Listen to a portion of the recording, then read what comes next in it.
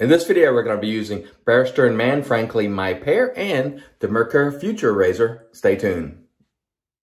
Hey there, folks, and welcome back for another video. I'm your host, CDB. Thanks so much for joining me today. I really appreciate you. And in addition to using the things we mentioned before, today we're going to complete the Why Do I Wet Shave, or I'm going to call it Why Do I Traditional Shave tag that was sent to me by Jack from the virtual groom room. We'll talk about why I traditional shave. Very interesting topic, so thank you, Jack, for the tag. Okay, first, let's get to the soap. This is Barrister and Man, frankly, my Pear. The cost on it, $17.99 for 4 ounces, or a fair price of $4.49 an ounce on our cost chart. I think I got this at the razor company. The scent on this will show you the notes right there. Really nice scent. I would call it on the low end of medium in scent strength. There's your pour. It's quite soft. It's a really nice pear type scent. It's not too sweet. It's not too subtle. It's just really nice right there in the middle. A very easygoing pear scent. And there's some other things going on too with it, but to me, it's just very nice.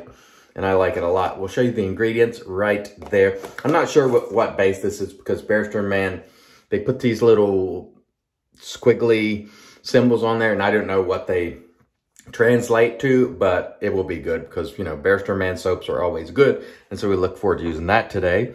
Also, we're going to be using the Merkur Futur or Future. The F-U-T-R, the way it's spelled, roughly translates to future anyway, so it's just easier for me to call it Future. Anyway, this is an adjustable razor. We'll start out on 3 two-piece. I'll take the top off for you there, so you can see what it looks like. Lay the blade on top. The blade is the Persona 74. This is shave 11 on this blade, which again, for you new folks, that's abnormal. Normally I use 3 shaves and out with a DE blade, but this one is a vintage blade and it's quite special. And this was a gift from Jimmy from NYC Wet Shaving. So thank you, Jimmy. Another thing I wanted to mention, I just used some of the Stirling coffee. They sent me a sample in my last order, and man, it's good stuff. I drank a cup and it just smells so great. So if you haven't tried Stirling coffee, give it a shot. It's good stuff. I'm really enjoying it. And I have one right here in my BBS Live mug. This one I made Irish style, so that's going to be extra good. But the Stirling coffee, A-okay. All right, that's good. Let's get into it today. This might go a little bit long because we're going to be having a chat about why we traditional shave. And I like to call it traditional shaving because sometimes people don't, if you say wet shaving, they think you're just shaving with your gel and whatnot with a cart razor. And by the way, that spot there, yesterday I was doing some brush work outside, and when I came in, I had that spot. So I don't know if something hit me in the face or I got bit or stung or what, but it made a big mark, whatever it was. I don't remember feeling it, and I have one right there too, so I don't know what happened there, but something clearly did. But anyway, we won't worry about it. We'll just press on. Man, this stuff smells great. The brush, by the way, is the Lancaster Razor Works. Same folks who make the towel there, or same person, I should say, because Andre does that work. Great guy. Looking forward to their next drop. Anyway, so why do I traditional shave? And thank you again, Jack, for the tag. For me, there are a number of reasons. One, the first reason was results. Because the result I get from this relative to the way I used to shave, which was before I came to traditional shaving, say 10 years ago or whatever it is now, I was using an electric razor, Braun.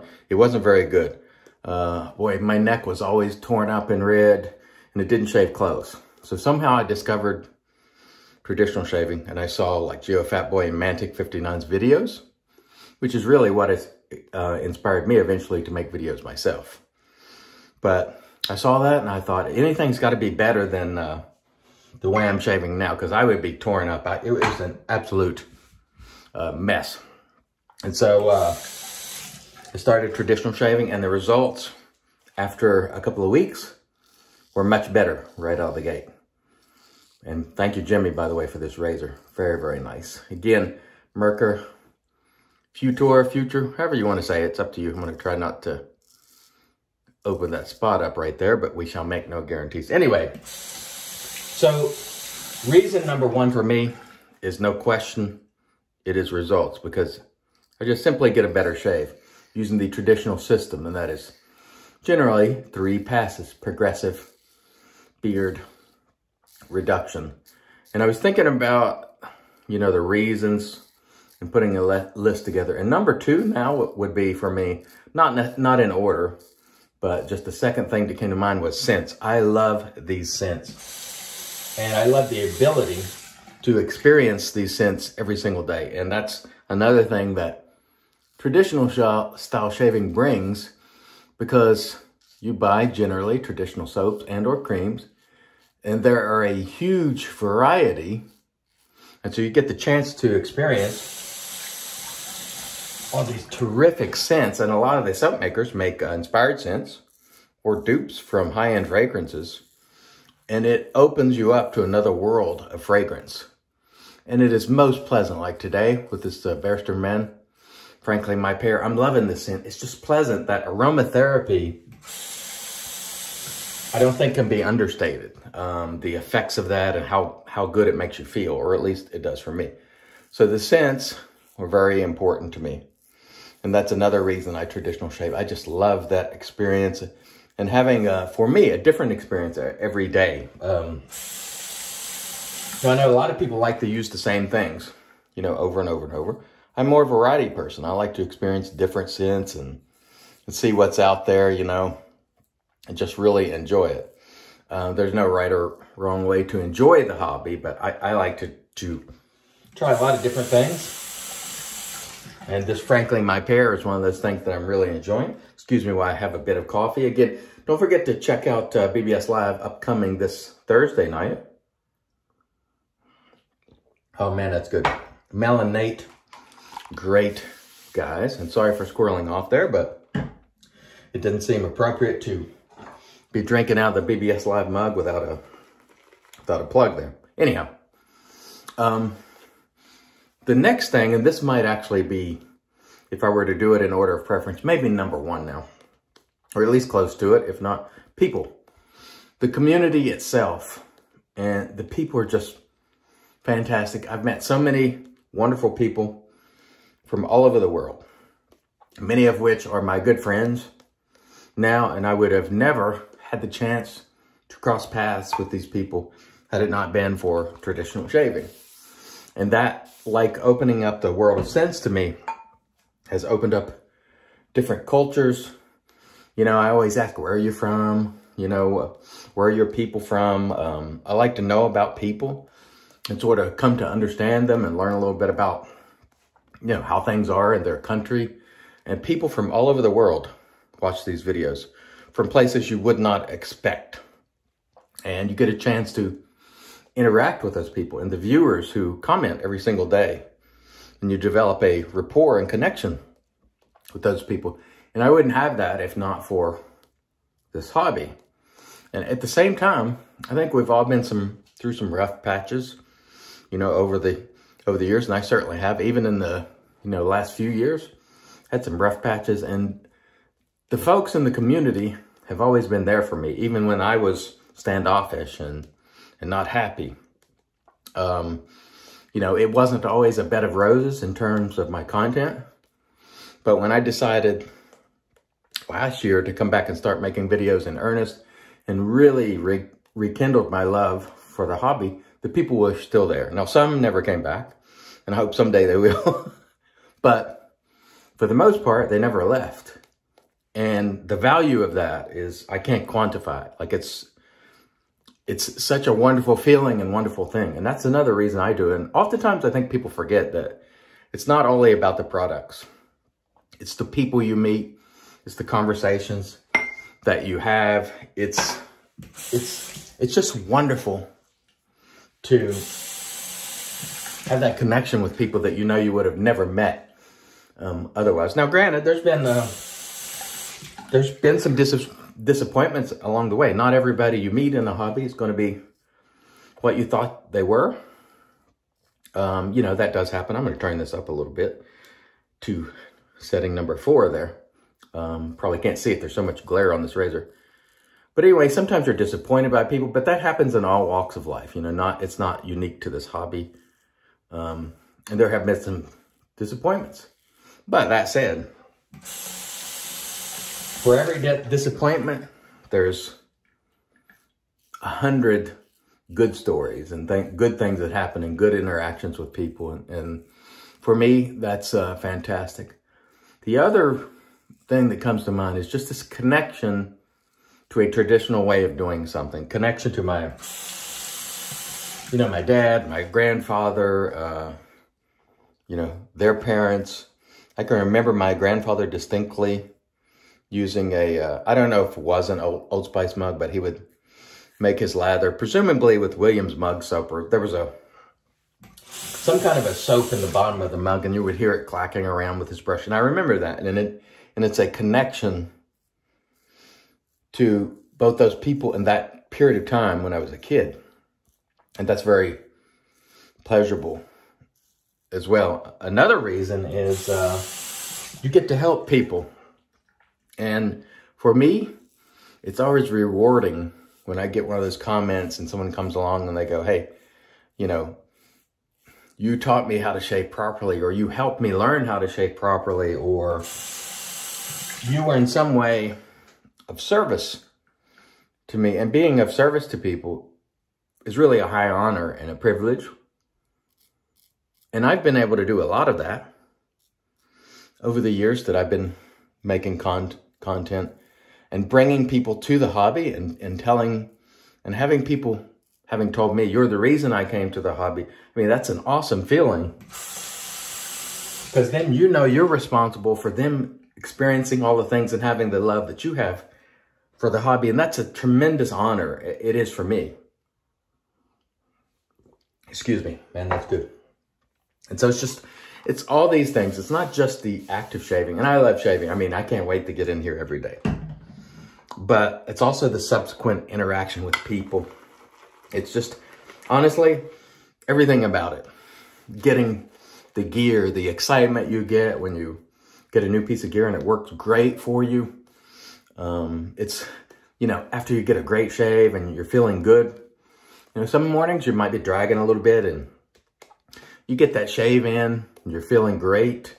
I mean, there's so many reasons why I really shave this way. And not only shave this way, but evangelize for this hobby. Because if you recall, the first name I ever went by was Traditional Shaving Evangelist, because I wanted to spread the word to other people. And that has always been a goal of mine.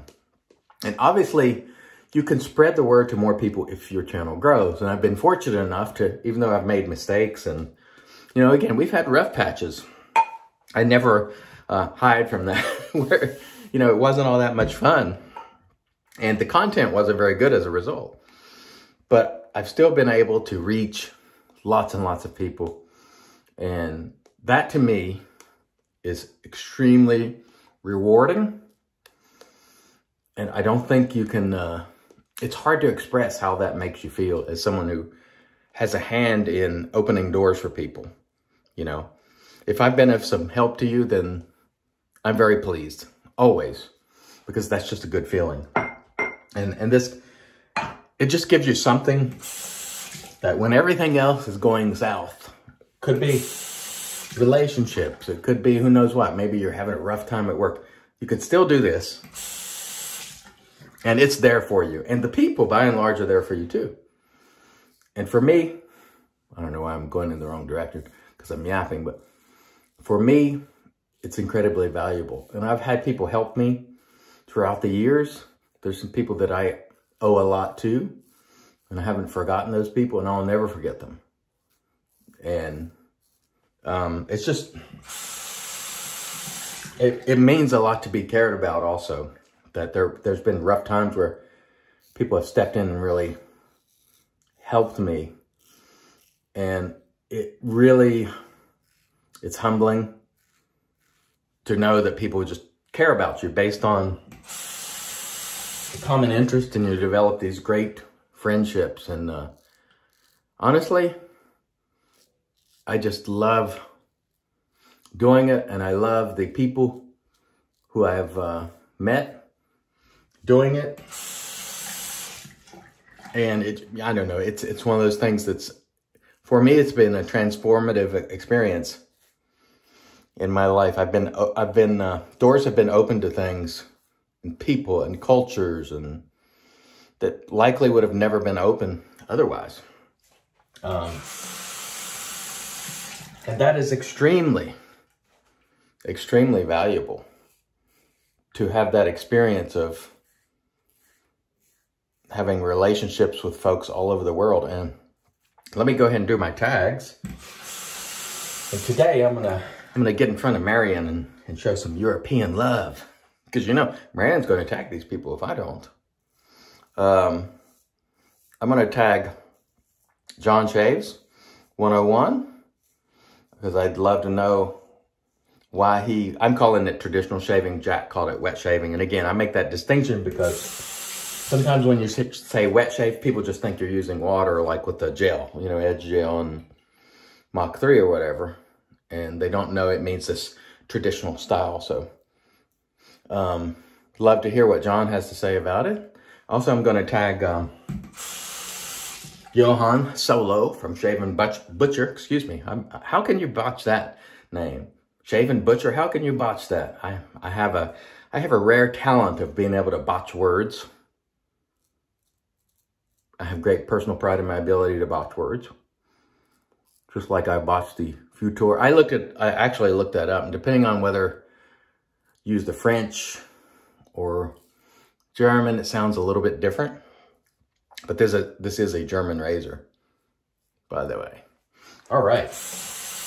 Excellent job there. Anyway, Johan from Shaven Butcher, your tag, because I saw him comment on Jack's video, and he seemed to like the concept. So we'll give him an easy tag. All right, that was an excellent shave.